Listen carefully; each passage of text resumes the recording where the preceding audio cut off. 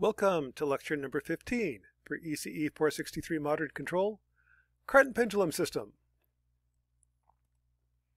Now, what we looked at before was how to come up with the dynamics for a gantry system and cart and pendulum system. In this lecture, we're going to look at how to control it. Now, for the cart and pendulum system, this is a system we were not able to control using proportional derivative control. You can balance it. If you ever try to balance a yardstick on your hand, you know it can be done.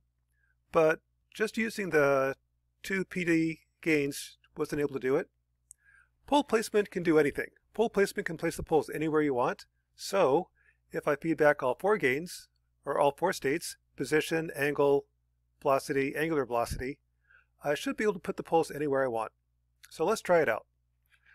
First, as a review, the nonlinear model for a cart and pendulum system where the base is 2 kilograms, the length is 1 meter, the ball is 1 kilogram, is as follows. The linearized dynamics has a 4x4 A matrix, your B matrix, and if you check the eigenvalues, it's unstable. Of course, it falls down. Poles are at 0, 0, minus 3.83, and the one that kills you, pole at plus 3.83. So if I do nothing, it falls over, decaying as e to the plus 3.83t. Well, let's come up with the requirements. Again, requirements are all important. They kind of lead the design. Suppose I want to come up with a feedback controller to give this step response. I want it to go have a DC gain of 1. I want to have no overshoot in the step response, and the settling time right about 4 seconds. What that tells you is that I want to have the closed loop dominant pole at s equals minus 1. Now this is a fourth order system, and pole placement places all 4 poles. So the dominant pole goes at minus 1.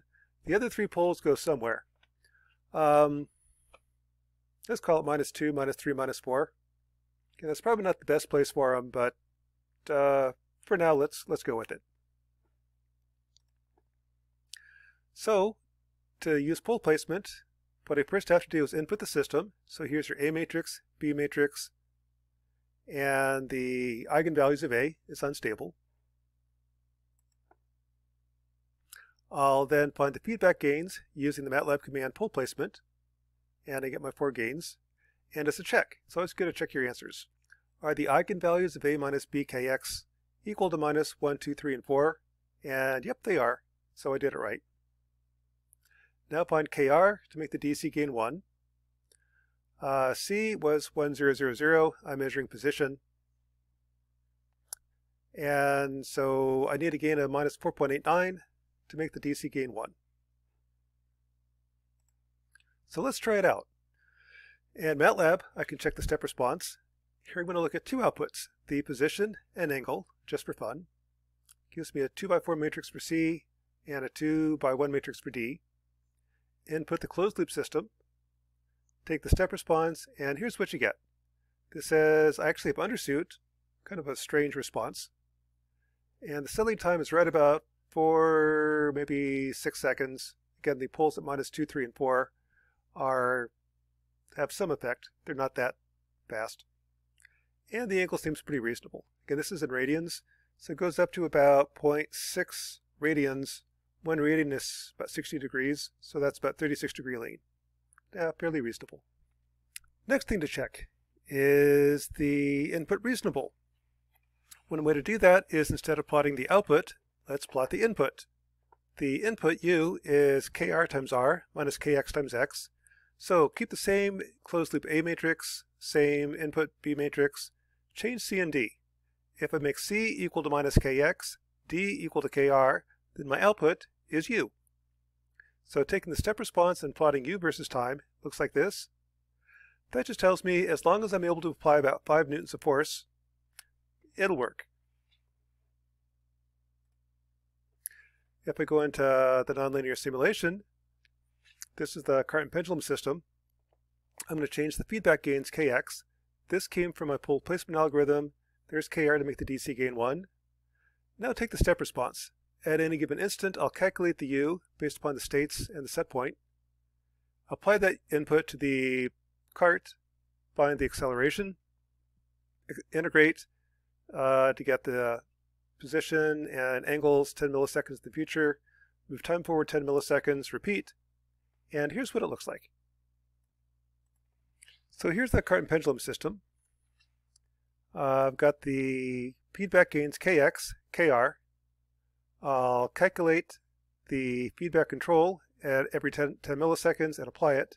And, drum roll, initially, in order to go right, I've got to go left. What it's doing is I've got to get the pendulum to lean. That's that undershoot that I saw in the step response. I don't like it, but physically this has to happen. If I don't get it leaning to the right, I won't be able to go right. So to get it to go lean right, I got to go left. This is kind of how it works. I designed it for poles at -1, -2, -3, -4, and it looks like it's working. I've got no overshoot. Nice slow system. And there's my step response.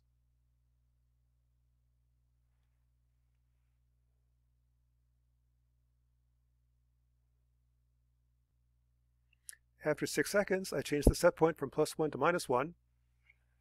And here's the step in the opposite direction. Again, to go left, I first move right, get it to lean, then slide over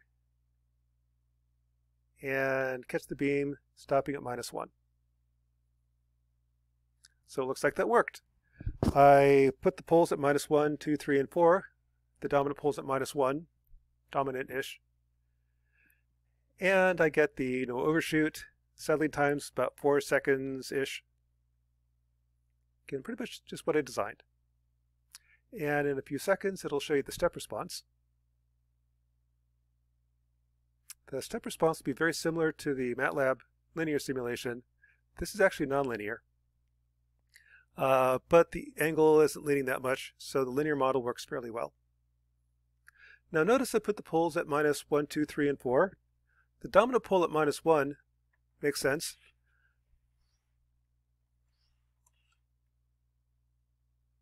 So if this is my A matrix for the cart, B matrix for the cart. So there's AC, BC. Put the poles at -1, 2, 3, 4. I get that. The pole at -1 kind of makes sense. That's my dominant pole. The other 3 poles, I really don't know where to put them. Pretty much anywhere works, at least on paper. What I want is to keep the gain small, but keep these poles fast relative to your dominant pole. So arbitrarily, let's put the poles at -1, 4, 4, and 4. Yeah, sure, why not? The KR to make the DC gain 1 should be -13.06. If I try these feedback gains, that should also work. So if I copy those, go into my simulation, change KX, oops, come back, there you are. Here's KX. Here's KR. Copy, paste. Now if I run with these new improved feedback gains, it ought to look just about the same. The reason it looks the same is I've got the same dominant pole. It's at -1. The other 3 poles are somewhere. As long as they're fast, I really don't care where they are.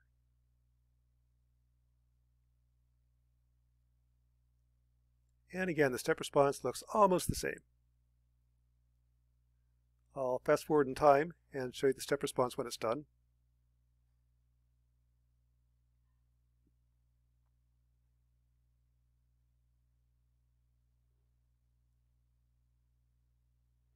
Let's have it do a step. When I come back to -1, notice it's going to first go right, get it to lean, and then I'll come back left to catch the pendulum.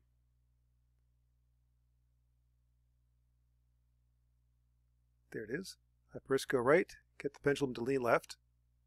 Now I slide over and catch it.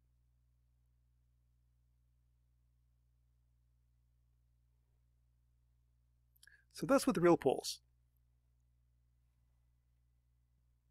And I can get complex poles if you really want. I'm not really sure why you'd want to, but you could. So let's do -1 plus J times 1.5 -1 minus j times 1.5. So that's where I want to put the poles. Get a different set of feedback gains. Recalculate KR. Apply these new improved gains. I should now have a little bit of overshoot because I have complex dominant poles. And turns out this is the same as that gain. Let's try it. So I'll give it a step input. It gets it to lean right. Comes over and catches it. I've got complex poles, so I should overshoot just a little bit. So there I'm at 1. And there's your overshoot. It's now going to come back.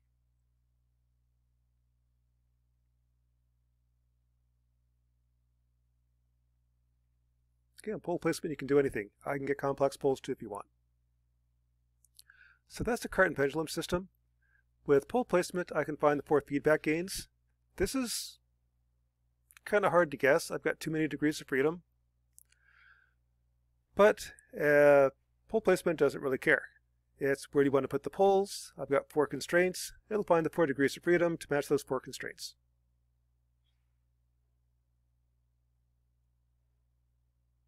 And here's the resulting step response. I've got this undershoot that you're kind of stuck with to get the ball, to get the cart to go right. I first have to go left, get the beam to lean.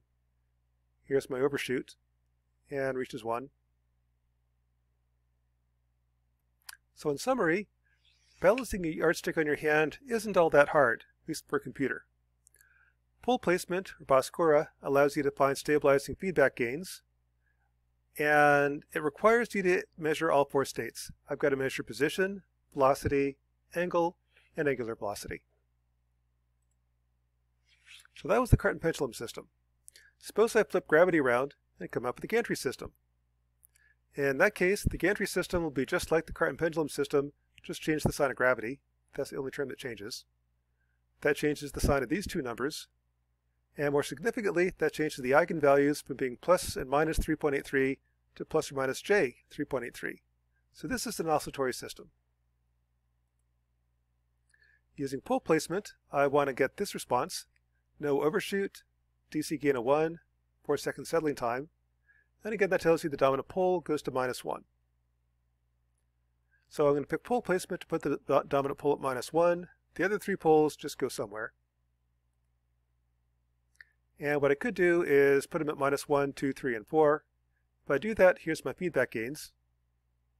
And as a check, using those feedback gains with your gantry system A matrix gives the poles at minus 1, 2, 3, and 4. That checks. KR should be 4.89 to make the DC gain 1. And if I check the step response in MATLAB, it looks like it meets the requirements. I go from 0 to 1 in about 4 seconds. It's more like 5 or 6 seconds to the other poles at minus 2 and minus 3.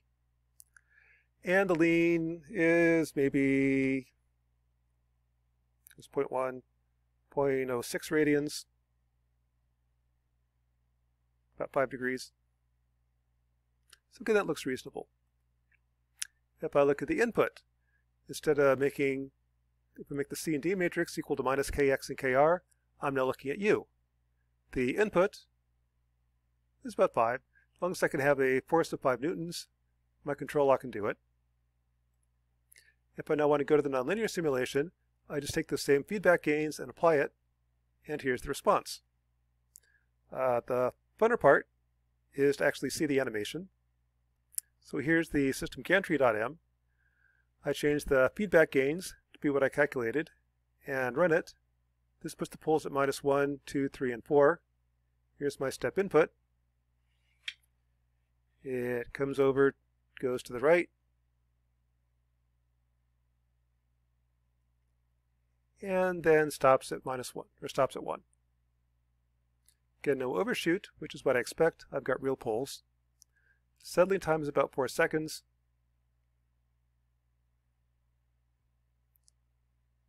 And there you have it. Just for fun, give it a step to go the other way, and you get about the same thing. Notice in this case I don't have it going the wrong direction, but when I go right, I can start going right immediately. to go left, I can go left immediately. It starts to swing, so the input has to kind of have a little hiccup in it to catch the oscillations. That's what you saw on the input graph. There's a little bit of a hiccup. That's trying to catch the beam, keep it from oscillating. And there's the response. The poles at -1, 2, 3, and 4. Now again, the dominant pole kind of makes sense. If I take the gantry system and put the pole somewhere else, let's try -1, -4, -4, -4. I get a different set of gains.